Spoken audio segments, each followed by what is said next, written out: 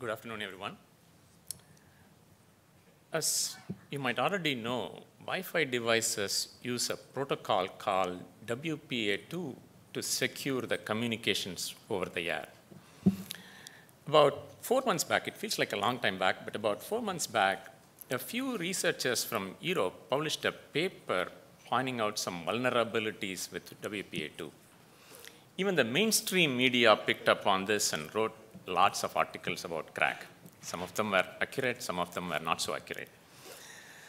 I'll take the next 30 minutes or so to give you a brief overview of what this KRACK is all about. Here's the outline of my talk.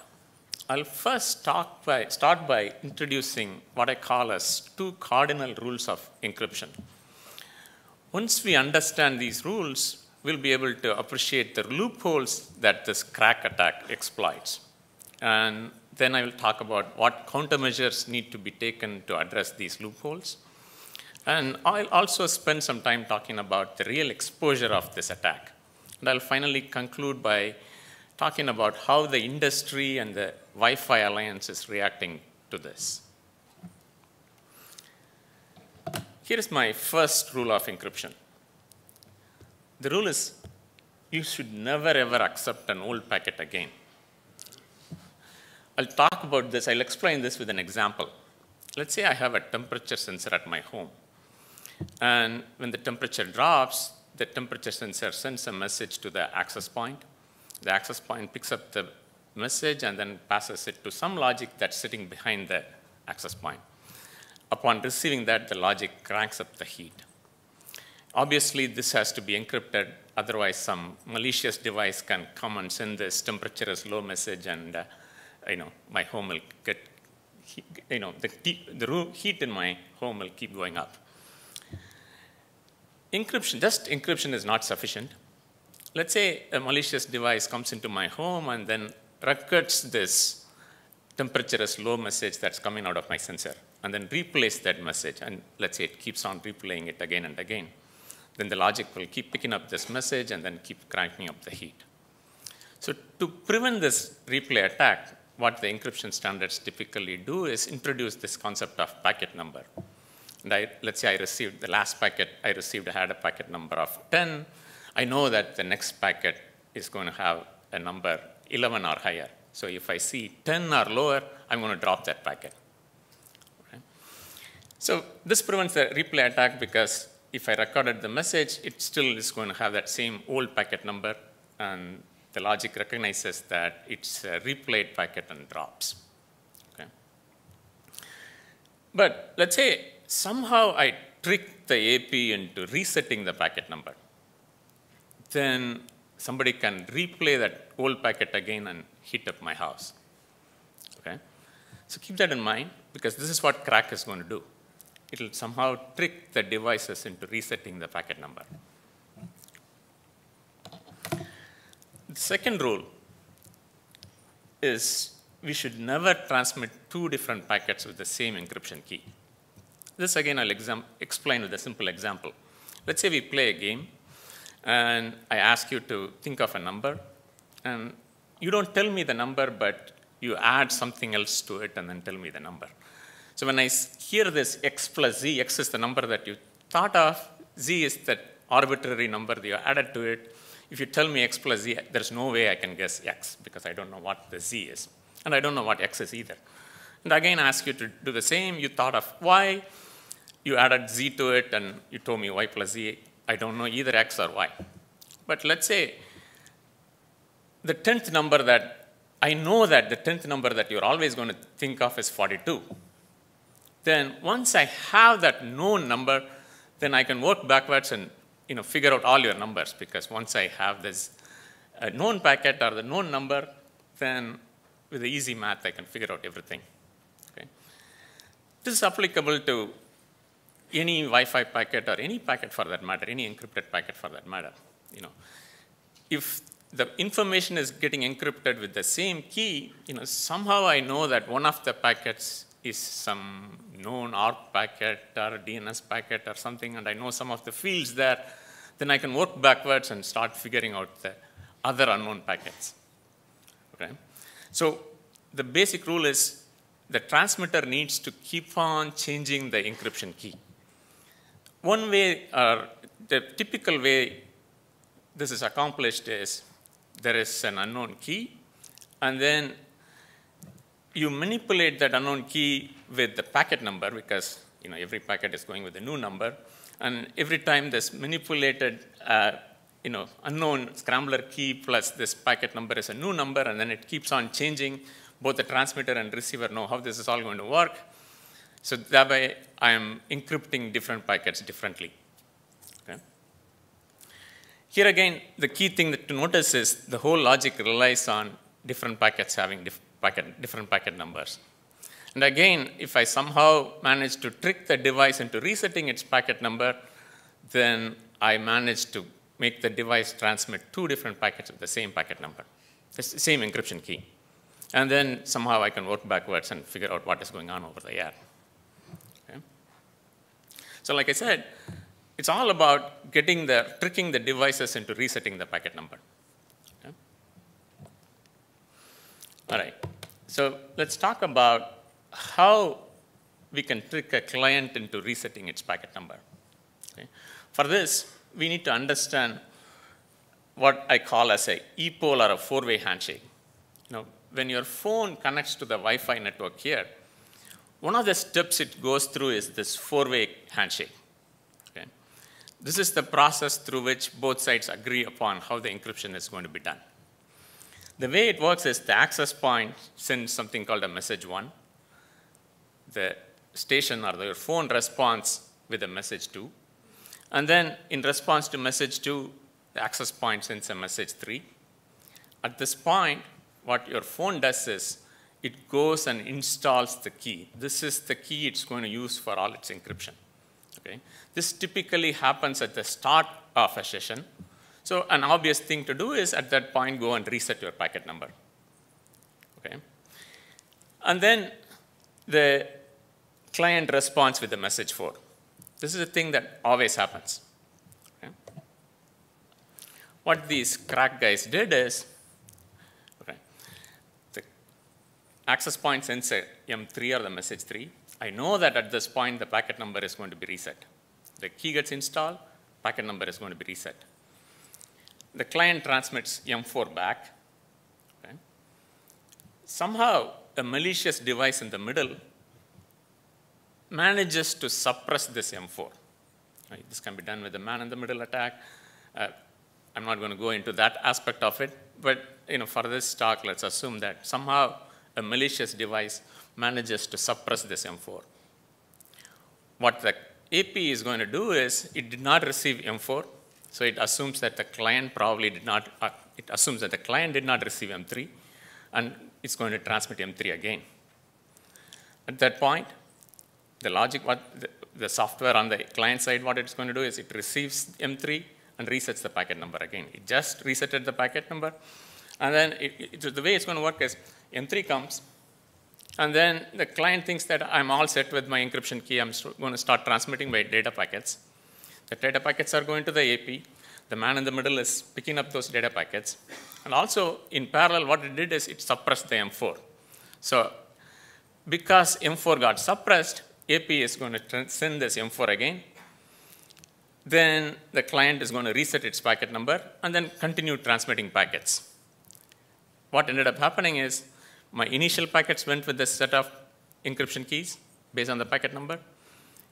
M3 got retransmitted, the packet number got reset, and the subsequent packets are again getting transmitted with the same encryption key.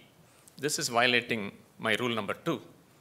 So now the man in the middle can somehow look at these 2 packets, and if one of the packets happens to be known, it can figure out what the other packet is.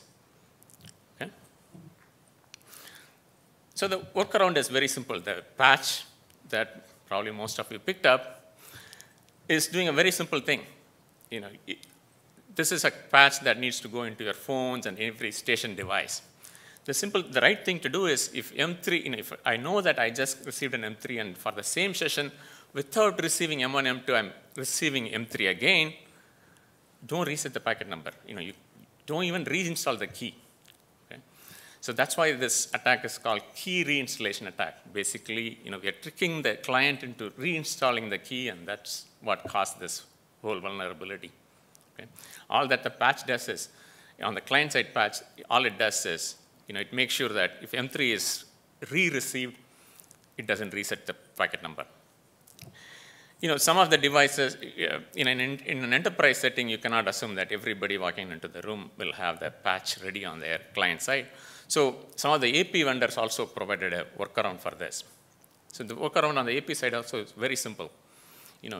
If M3, if the AP realizes that M4 did not come back, it doesn't just retransmit M3. It starts the process all over again, goes through M1 and M2. If I retransmit M1 and M2, if you go through this whole process again, the encryption key completely changes. That's how this protocol works. Okay. So that way, I'm making sure that two packets are not getting transmitted with the same encryption. Okay. But the penalty is, let's say the network is very crowded. Sometimes genuinely M3 gets missed. Now, every time that happens, I have to go through M1, M2 exchange again. So the connection establishment might take a little longer, but it makes sure that the network is protected. Okay. So that's the client-side vulnerability. And let's switch gears and talk about the AP side vulnerability. The AP side vulnerability gets exposed during what we call as fast transition. Okay. You probably had Wi-Fi connection, Wi-Fi link established, and you walked from the other end of the room to this end of the other end of the building to this end of the building. When that happens, your connection gets handed off from one AP to another. Okay. The typical process is every time the connection gets handed off from one AP to another, you have to go through this authentication process again and make sure that all the credentials and security keys are established properly. Okay. But to make this process faster, Wi-Fi introduced a scheme called fast transition, where a similar vulnerability exists. Okay. In this fast transition process, there is this packet called reassociation request frame. Whenever this reassociation request frame is received, the AP resets its packet number. That's the vulnerability that's getting exploited. Again, we are tricking the AP into a device into resetting its packet number. The next slide basically goes into some more details on this. When this fast transition happens, there is a couple of authentication exchanges, and then this reassociation request, reassociation response frame gets exchanged. Okay, the reassociation request comes from the client to the AP. So all that the device in the middle has to do is record this reassociation request frame. Okay, and then it remembers that message. The client keeps sending messages, and at some point, all I have to do is just replay that reassociation request message. Okay, so that's a very special packet. It doesn't have any encryption. It doesn't have a packet number per se. So the AP will just pick up that packet, and once it receives it, it again resets the number. The malicious device recorded all the packets that came. It can start replaying it now because the packet number has been reset with this reassociation request message. Okay. For this, you don't need anything sophisticated. All you need is a device that can record the messages and play back. You don't need any sophisticated man in the middle that has to do anything clever. Okay. Again, the fix for this is pretty straightforward. A quick workaround for this is disable this 11R, because 11R is the one that is exposing this vulnerability. And most Wi-Fi access points or routers have an option to disable 11R. Once you disable 11R, this vulnerability goes away. This is the quick workaround that was proposed initially. But the right thing to do is, if the reassociation request comes, and the AP should not reset its packet number. Okay. So we basically talked about, what is the loophole and how this loophole needs to be addressed with these fixes. Let me I have one slide that basically talks about the exposure, the real exposure. Okay. So to be able to execute this crack attack, you need a fairly sophisticated hardware and software, especially to expose the client-side vulnerability. You need a man in the middle that is simultaneously receiving packets from the client and playing it back to the AP. Okay? As you know, most of these wireless devices are half duplex. They cannot transmit and receive at the same time. So you need some fairly sophisticated hardware that can simultaneously transmit and receive. They should not interfere with each other. They need sophisticated antennas. So a pretty complex hardware is needed to execute, especially the client-side attack. Okay? And then the other thing is, this is not an attack that somebody that is sitting in another continent can execute. They can execute, but they need to make sure that this malicious device is sitting within the building. So somebody has to take this device, put it inside the building, otherwise this attack cannot be executed. Okay? And some of these articles, the mainstream media articles, try to project as if there is an app that you can download and start executing this attack. That's not true at all. Again, it is a pretty complex way. You need a sophisticated system, sophisticated software, hardware to execute this attack. Most of these enterprise access points have this feature called wireless intrusion prevention and detection. Basically, if there is a man in the middle, there are ways to detect the man in the middle and then make sure that no client connects to the man in the middle. Okay? So if that is the case, if that logic existed, there is one more hurdle to executing this attack. Then, even if you manage to execute the attack, you cannot inject or forge a packet. All you can do is decrypt or replay packets. Okay? And then there is no way to get to the encryption key or the password. And then for all this to happen, so like I said, this ePole exchange is the phase during which this vulnerability gets exposed. And this ePole exchange happens once in a session. There is this narrow window during which these packets get exposed, and that's where the vulnerability happens. So you have to be monitoring all these. A malicious device has to be able to capture the packets right at that moment to execute this attack. Same thing with fast roaming as well. It doesn't happen forever. Only when somebody goes from one AP to another, that's when this particular phase happens.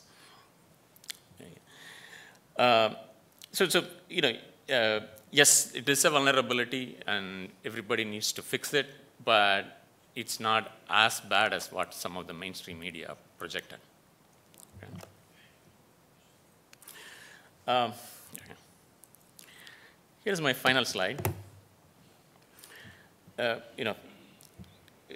I said, it's all about tricking the AP or the client into resetting the packet number, and this happens when the key reinstallation happens, hence the name key reinstallation attack or crack. And by this time, as I said, it has been 4 months. Most of the vendors have released patches to address this loophole. Most of you might have already installed all those patches. And Wi-Fi Alliance, which is the industry consortium that is taking care of this Wi-Fi, they've added additional tests to WPA2 certification to make sure that this vulnerability doesn't exist in the software implementation. Okay? And also, recently, WPA3 got launched by WFA. So this is making some of the security requirements tighter, and that hopefully will make sure that such vulnerabilities do not happen in the future. That's all I have.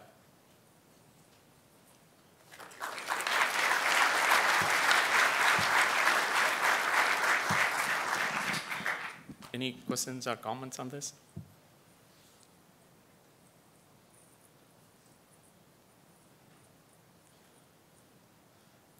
All right. Hopefully I was very clear then. Sounds very clear. All right. Let's thank the doctor again. Dr. Sankaran, thank you very much. Thank you. Appreciate it.